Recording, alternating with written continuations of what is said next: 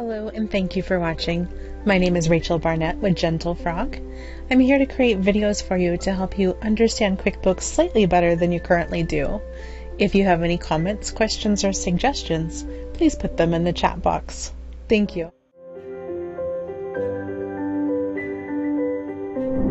If you have set up recurring sales receipts and you've changed your bank account, you might need to know where to tell QuickBooks to send your money. This video is going to explain that for you.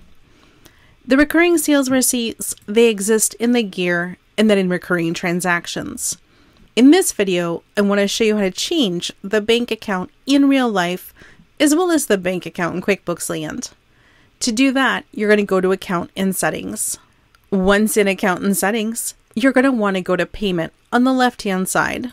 When in Payments, you'll be able to access your merchant account by clicking on Manage Account at the top of the screen. But really what you want to change are two things.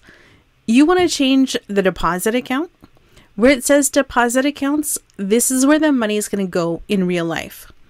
In real life, when I send invoices via QuickBooks, the money goes into my Wells Fargo account ending 0809. Where the money gets logged in my QuickBooks is it gets logged to the business checking account 0809.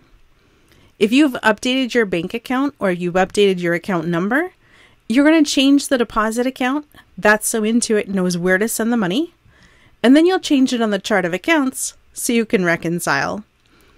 I hope this video has been helpful. If there's anything my team or I can do for you, please don't hesitate to reach out. If you have any questions, please leave them in the comments below. Thank you again.